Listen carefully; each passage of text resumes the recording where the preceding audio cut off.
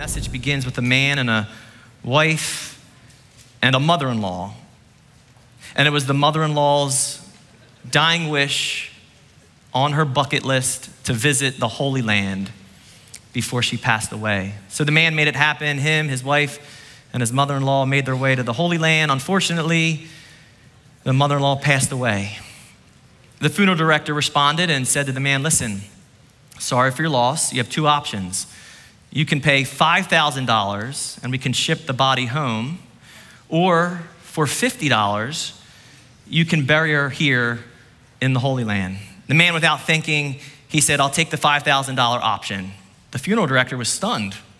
In private, he said, excuse me, sir, I've never had anybody take that offer considering the price range, the price gap.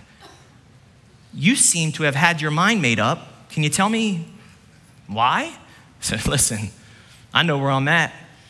About 2,000 years ago, there was a man who died here. They buried him, and 3 days later, he got up from that grave. And I'm not taking any chances. I think it's appropriate to say that my relationship with my mother-in-law is excellent. But that's the truth. There was a man, a God man, who about 2,000 years ago, he was killed, crucified, buried, and then 3 days later, he rose from the grave. Do you know who I'm talking about? This man, his birthday, his existence changed time as we measure it. Went from BC to AD because of his birth. But more than that, his death and his resurrection is also the determination of where you will spend eternal time. Do you know him? Do you know this great truth, the greatest truth of all time? Paul would write to a church in Corinth, and he would say to them, moreover, brethren, I declare to you the gospel which I preached to you, which also you received, and in which you stand, by which also you are saved, if you hold fast that word which I preached to you, unless you believed in vain.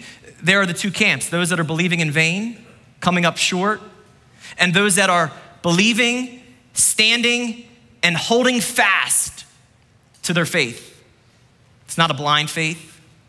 It's a faith you can see. It's factual faith. It's a faith that is based upon the life of Jesus, his death, and of course, his resurrection. Here's the goal, and I'll tell you up front what I'm after, the assignment that I'm on, to make sure the gospel of Jesus Christ truly lives inside of you and that you truly live out the gospel. When I say live out the gospel, I'm talking about living out of the gospel, living out of the substance and the source of the gospel, that we would come to a conclusion that we know him and the power of his resurrection. Do you know this Jesus that I'm speaking of? If you know him, you will know you are forgiven. If you know him, you will know that he is risen. Those two facts will cause the believer to be humble and hopeful. Humbled by the bloody cross and hopeful through the empty tomb. Here's my question. In a world of many lies, do you know the greatest truth of all time? Do you know it? You know, this truth is the fountainhead of life and liberty. And that is why there is a very real enemy who wants to connive, who uses cunning tactics to blind the minds of many. I tell you the truth, churches are packed today throughout our land. And yet many minds are blinded because they've not come to the knowledge of the truth. You know, one of the ways the enemy falsifies this truth, he's okay with you coming to church. He's okay for you to say he is risen, and the appropriate refrain, he is risen indeed. He's okay with that. He's not okay with you receiving the greatest truth of all time, whereas you can say he is risen in me. Amen. Have you ever made that proclamation that he is risen in me? That he lives in me? Another way he falsifies this truth, other than religion, he wants to convince humanity that this faith stuff is a fairy tale, that it is nothing but a fable, that if you believe, this is foolishness. that faith cannot be proven. Trust the science. They say, well, I am. I followed the science. The verdict is in. The forensic evidence is available. From tracing the blood of the crucifixion to going to the tomb and seeing there's a body and it's missing. Oh, this evidence is provable. It's not only true, it's the truth, the whole truth, and nothing but the truth, which is why as I convey this message, I pray, so help me God. Paul would write, for I delivered to you first of all, of utmost importance, first priority, that which I also received. Do you see it? We cannot give what we do not have. Paul is saying, I am giving it, delivering it because I have it. You cannot give mercy if you do not have mercy. You cannot give grace if you do not have grace. You cannot give truth if you do not have truth. You cannot preach and live the gospel if you've not received, died to self, to live to Christ. Notice he says our sins have been paid for. Christ died for our sins according to the scriptures. In other words, this message is substantiated by a written record. It is provable. You know, Genesis 3:15, Psalm 2, Psalm 16, Psalm 22, Psalm 69, Isaiah 53, its entire chapter, Daniel 9, verses 24 to 26, Zechariah 13:7, just to name a few. And I don't expect you to remember that, but you gotta know it is according to the scriptures. It is written that Christ died for, here's the emphasis, our sins. If we don't own our involvement in his death, we will never grasp the atonement of his death. I'll say it a little bit differently. Before we can see the cross as something done for us, we must first recognize the cross as something done by us. Done for, done by. See, we're guilty. Romans tells us guilty is charged, all have sinned and all have fallen short of the glorious standard of God. And that is why the first step in this journey is to accept the charge of guilt. The verdict is in. Jesus actually addresses two types of people. In Luke chapter 18, he juxtaposes what is known as a Pharisee, let's just say somebody who was religious, and a tax collector, an outcast, a heathen, a sinner. Jesus begins by telling a parable about those who trusted in themselves that they were righteous and despised others. Two men went up to the temple to pray, one a Pharisee, the other a tax collector. The Pharisee stood and, listen to this, prayed thus with himself.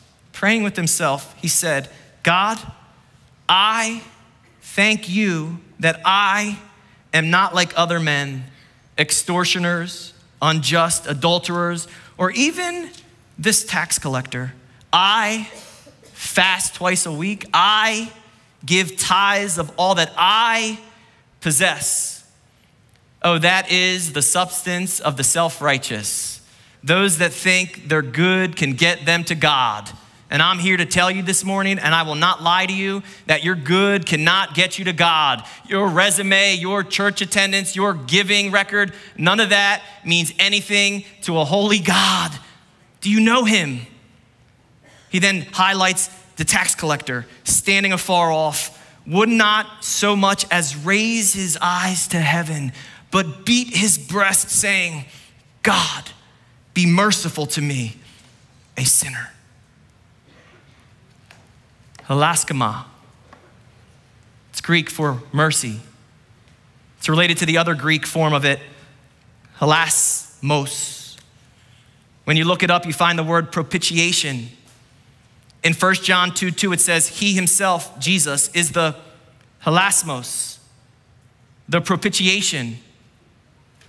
Wait, what? Yeah, the tax collector in the parable gives us the equation of salvation. There are three components: God, mercy, hilasmos, sinners. And without hilasmos, mercy, the wrath of God would rightly be imputed upon sinful man.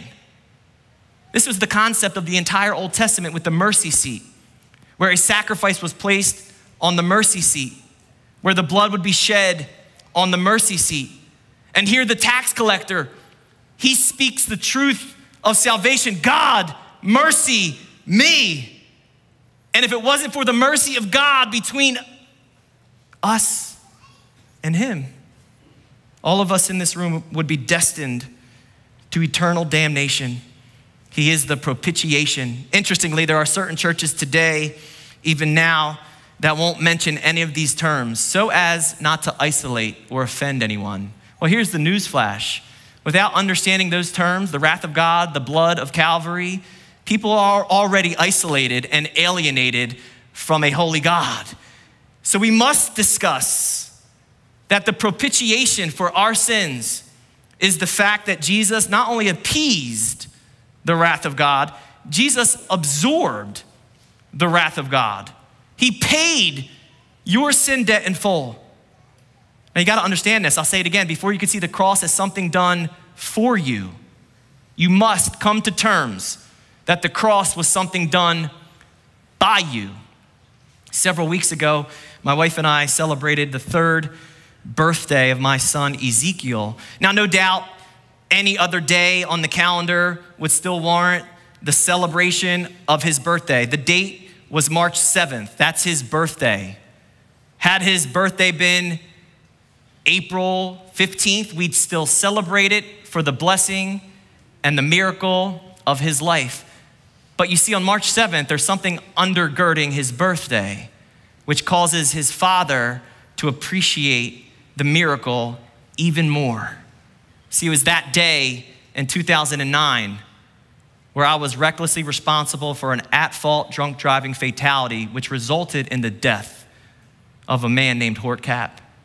Now, do you understand? The same day, a death day became a birthday.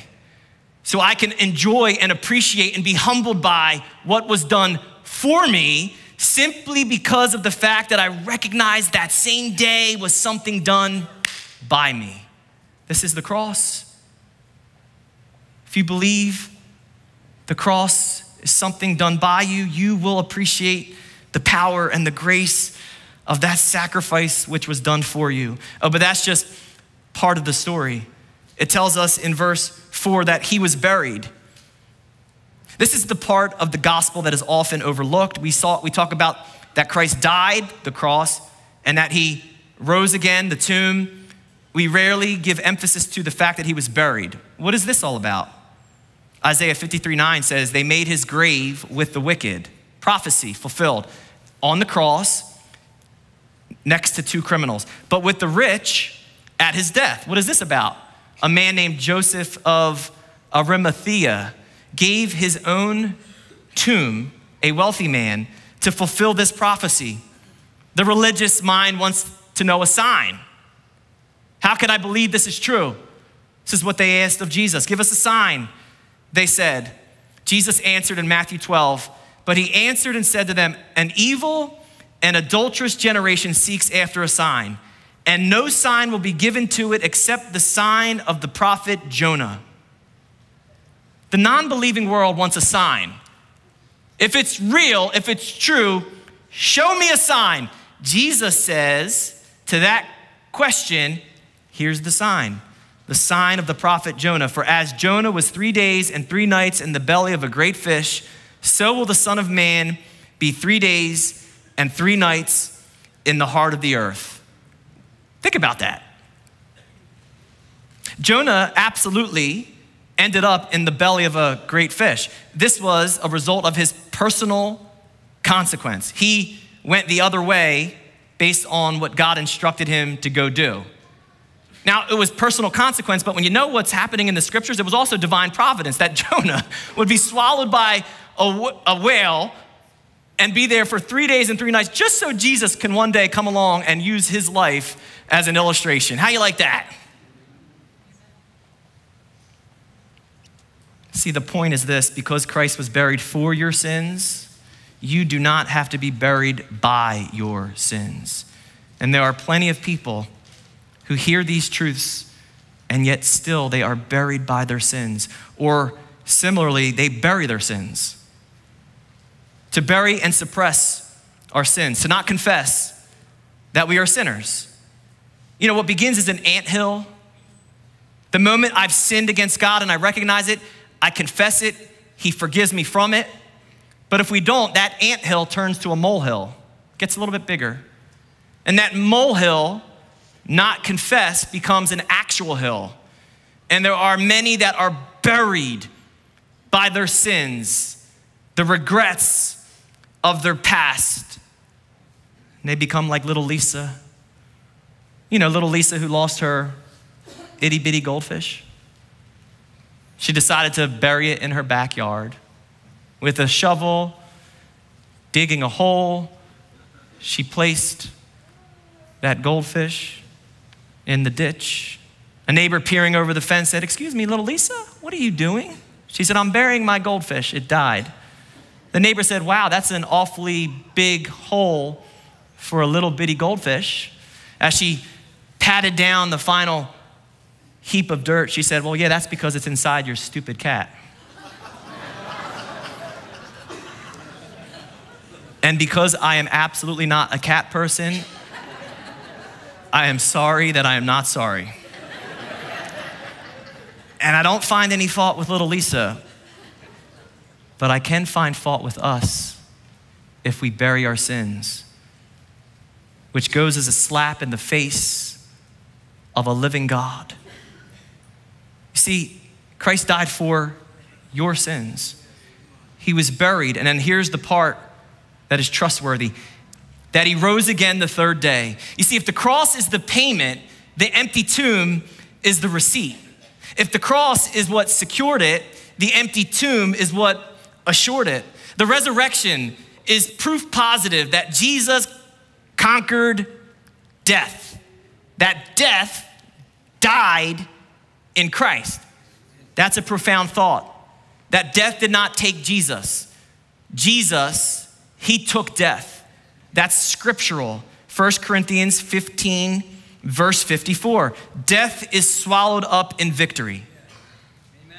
This is why the believer has a hope that transcends, because Jesus got up from that grave according to the scriptures. Again, grounded in written record.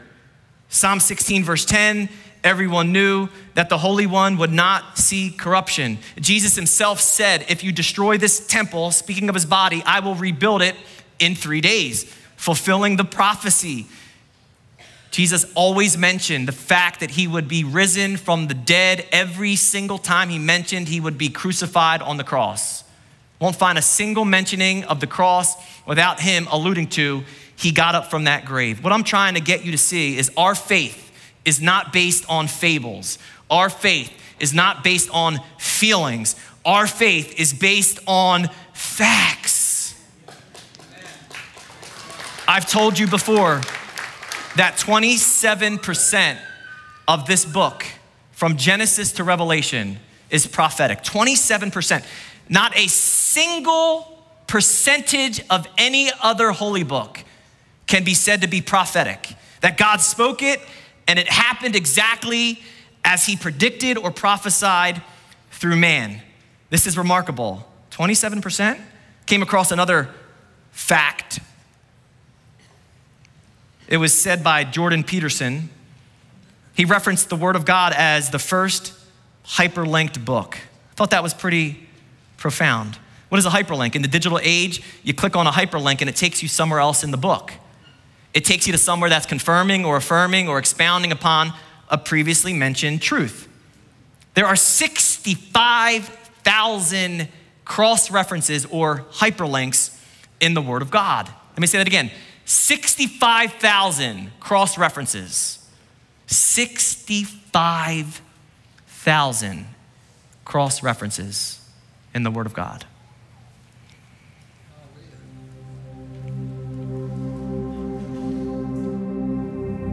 The Bible is true in a very strange way. It's true in that it provides the basis for truth itself. And so it's like a meta-truth Without it, there couldn't even be the possibility of truth. All of that Old Testament meaning is coming into one moment in time with Jesus. What you're looking at is a visualization of the Bible. Every single one of those lines is a biblical verse. Now, the length of the line is proportionate to how many times that verse is referred to in some way by some other verse. So you say, well, this is the first hyperlinked book. And there's 65,000 cross-references, and that's what this map shows. And so that's a great visual representation of the book. And then you can see, well, why is it deep? Why is the book deep? Well, just imagine how many pathways you could take through that. You'd just journey through that forever. You'd never, ever get to the end of it. So, to be people of the book, biblical truth is the sort of truth that is the precondition for truth. Not merely true, but the precondition for truth itself. It's the truth, the whole truth, and nothing but the truth. And if I wanted to find out what type of lives were lived by those who saw Jesus alive, Paul goes out of his way to make sure we're aware of those who saw Jesus when he rose from the dead.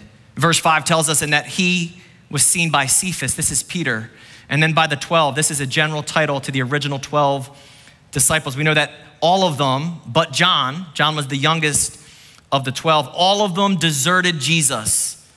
And Peter denied him. And yet here the Lord shows himself to those guys. See, these guys would be the eyewitnesses of the greatest event in human history. They would be eyewitnesses to the resurrection of Jesus Christ. I think it's important to note that when Paul writes this, it's only 20 years post the resurrection. 20 years where people would have been still alive, where word of mouth would have carried forth. Why does Paul isolate Peter here? Why did Jesus isolate Peter? Now, if you know anything about Peter and Jesus, Jesus said that I have to go to Jerusalem, I have to suffer at the hands of the religious leaders, I have to be crucified, and I will be raised from the dead. That's what he said. And Peter said, not so, Lord. I'll be persecuted for you. I will go to prison for you. I would even die for you, he said. And Jesus said, Simon, Simon, Satan has asked for you to sift you like wheat, but I have prayed for you that your faith might not fail.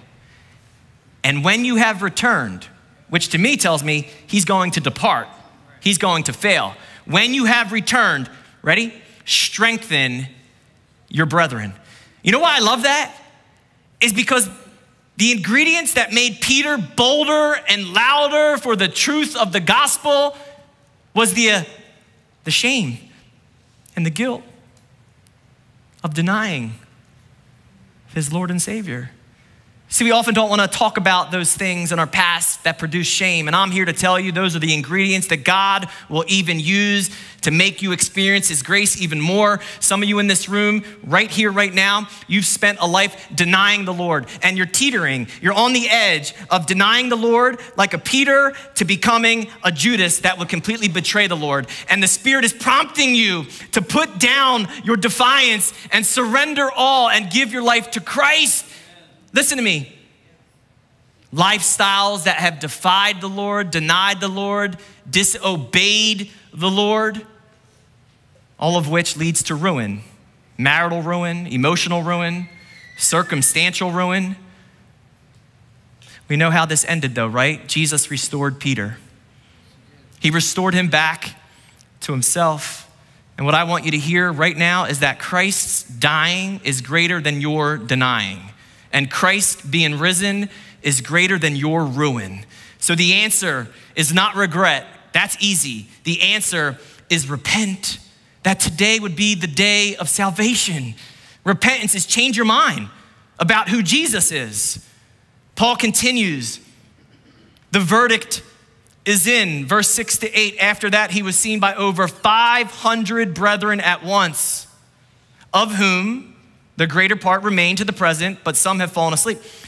What he's saying here is that 500 eyewitnesses all at once, so that nobody can be duped or deceived, saw the same risen Lord. This is remarkable. 2 eyewitnesses in the court of law would be enough to substantiate the innocence or guilt of somebody on trial. 500 witnesses by which they would swear oaths to the truth, the whole truth, and nothing but the truth. In verse 7, he says, after that he was seen by James, then by all the apostles. Who's this James? This James, as we know it, is the half-brother of Jesus, one of. Jude being the other noteworthy half-brother of Jesus. What you got to understand is that James and his brothers and his siblings, they denounced their brother. They disassociated themselves from their brother. In Mark chapter 3, you know what it says that Jesus' family thought of him? That he was out of his mind. Translation, he's a lunatic. Now all of a sudden, James is in this line of witnesses. Oh yes, James went on to be one of the spiritual leaders at the epicenter of the church in Jerusalem. But more than that, James would eventually be martyred, killed for his faith in not his half-brother, in the Savior of the world. Why is this significant? Something radically altered these guys' ethos. Previously hiding and cowering in an upper room, now all of a sudden, they are bringing a public truth to the public square. I don't intend to give you a detailed autopsy of the causes of death of all the first century disciples, all of which, besides John, were killed as martyrs, some stoned, some hung, some clubbed, some stretched, some crucified, some speared, some burned, some beheaded like Paul himself. And oh, by the way, through the first century and beyond, and even up until today, the government, evil governments, were responsible for killing these guys. And oh, by the way, the government killed these guys not because they were minding their own business. The government killed these guys because they were minding heaven's business. And when you understand the greatest truth of all time, and you can't hold back, and you need to share it and live it, you are going to clash with the kingdoms of this world. And that is why God is currently looking for believers who are willing to live a life in complete honor to the Christ, to be willing to lose it all for all eternity's sake. The point is that the evidence of Christ being seen alive after his death is proved by those who gave up their lives for him unto death. But not just the men, even their wives and children, because they witnessed and saw with their own eyes the living Lord. Please note this, no one dies for what they know to be a lie. Did you get that? Nobody dies for what they know to be a lie. Why? Because our nature wants to self-preserve. People lie to stay alive. They'll confess to something that isn't even true to spare their life. No one dies for what they know is a lie. And all of these guys and more through the ages gave up their life, including Paul, the writer of this letter. In verse 8, he says, then last of all, he was seen by me also, as by one born out of due time. This is significant. We know Paul as Saul. He was a religious leader. We are introduced to him in Acts chapter 7, where he is consenting to the first murder or martyr of Stephen. And they're laying their coats at his feet. Saul was zealous for the law of God. In Acts chapter 8, it says he's breathing murderous threats and consenting to the incarceration and the deaths of those following the way, the early church. In chapter 9, however, something radically transforms him. You know what it is? The living Lord revealed himself to him. And what changed his trajectory transforming one who was once a vicious persecutor of the church to a victorious preacher in the church. This Saul to Paul went from persecuting Christians to being persecuted as a Christian and eventually beheaded. See, this line between the cross and the tomb cannot be disconnected. This line between the cross and the tomb is the power that changes a Saul to a Paul. It's the power that changes a rebel to a disciple. It's the power that changes an atheist like C.S. Lewis to a biblical apologist. It's the power that changes a sinner and the worst of them into a saint. This is the line. It's the line of duty. Your commissioning and your charge as a believer from the Lord Jesus Christ is to live a life in honor of him. It's the line of demarcation. I don't know about you, but drawing that line in the sand, whether it's today and you say, the world is now behind me and the risen Lord is now before me. It's the line of thought even to which a guy like Job needed to hold to this lifeline. Do you know Job? He had lost 10 children, grief upon grief. Not long after that, he lost his possessions. Not long after that, he lost his own health. He doesn't know why this is happening. In fact, to make matters worse, to add insult to injury, his friends come. And instead of consoling him, they add more accusation upon him. Certainly, there's no way that a life would look the way it does unless God was judging that life. The tragedies that you are experiencing, the trials that you are facing must be the evidence that you are forsaken by God. And I say nay, I say no.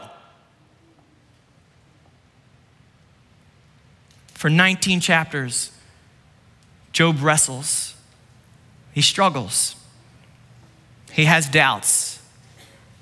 He wonders, where is God in the midst of all of this? And right there, breaking forth in chapter 19, verses 23 to 25, he says this: "Oh, that my words were written." Little did he know that they would be. Oh, that they were inscribed in a book, and they are. That they were engraved on a rock with an iron pen and lead forever. The imagery is what they would do to a tombstone. They would engrave it with a lead pen so as to memorialize in stone someone's life, their birth and their death. He's saying he wishes there was an opportunity to engrave what he's feeling and what he knows. Well, what is it, Job? What is it you want to say? What is it you want written down? What is it you want inscribed in your own book? Job, what is it that you want engraved in a rock? Verse 25, "For I know that my Redeemer lives, and he shall stand at last on the earth." Church, you know what else would be written, inscribed in a book, engraved on a rock? You know why Jesus doesn't have a tombstone? Because the stone was removed from the tomb. And it is that rock that is forever engraved with the echo of a God who saves. And because I know personally my Redeemer lives, I will live to testify of my Redeemer. Because he lives, sin is forgiven. Because he lives, grace is given. Because he lives, death has been defeated. Because he lives, life is completed. Because he lives, every hurt can be healed. Because he lives, every wound can be sealed. Because he lives, every scar can be revealed. That's the gospel. The good news is not just that Jesus lived and died. The good news is that he died and now he lives.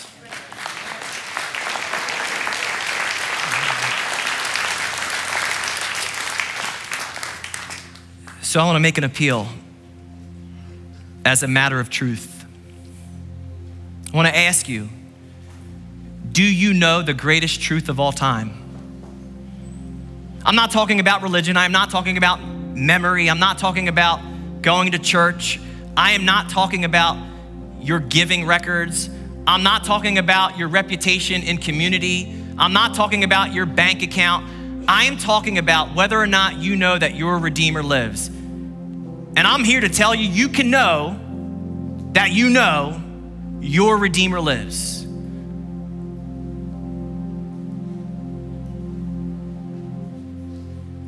Do you know your sins have been forgiven, past, present, future? That your wretchedness was exchanged for his righteousness? And that ultimately God deposits within your life his Holy Spirit presence. Do you have this? Do you know this?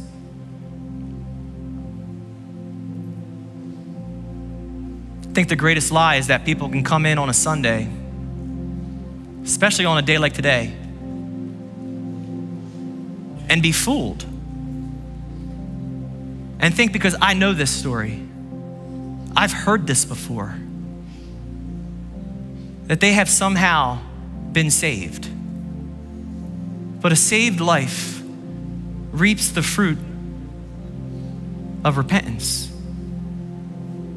Conversion is that I used to be this way and now I am entirely, uniquely different. I don't talk the same. I don't walk the same. I don't think the same. The Lord has taken my heart of stone and he's given me a heart of flesh, and he has breathed into my soul life, and life abundant. So I'm asking, I'm appealing, I am begging, I am imploring. I'm not too dignified to do so. Do you know this Jesus I speak of? Can you say as you exit that your Redeemer lives? So I'd ask each of us in this room, with heads bowed and eyes closed,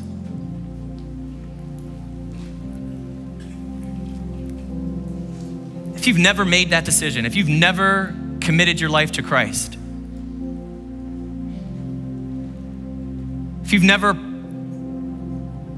we say, invited him into your heart, this entire service is for you.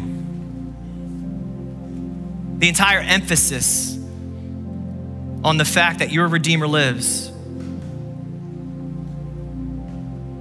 So with all distractions set aside, is there anyone here who would like to give their life to Christ? Would you raise your hand? It's anyone who has never made that decision. You've never publicly proclaimed Jesus. You've never opened your heart, surrendered your life. Is there any? All you gotta do is raise your hand. God sees you. God is the one that sees and saves. Thank you, sir. Thank you. God is the one who sees and God is the one who saves. Is there anyone else?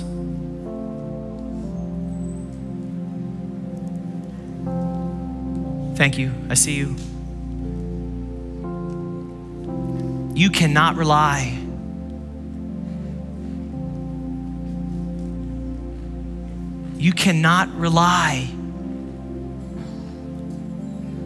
on yourself. You cannot rely on the traditions of man. Is there anybody else? I want you to know that you can know your Redeemer lives. Father, in the name of Jesus, I pray your sealing upon your people. I pray that they have made their decision in their heart, whether to receive you or even, oh God, your word allows man to reject you. And yet a decision has been made from every heart under the sound of my voice, as your word has been proclaimed, as your gospel has rang true, as Christ has died for our sins. And with the confession of faith, we recognize the cross was done by us. We receive the grace of what happened on the cross done for us. We understand you have been buried for 3 days and 3 nights, and that is where our sin lies. As far as the east is from the west, so far have you cast aside our transgressions. You've buried them at the depths of the sea. And here's how we know your word is true. Jesus rose from that grave. He is the God who saves. He is the God who sees. And we can proclaim and we can believe that our Redeemer lives. So would that be true this morning as we pray and as we say, amen.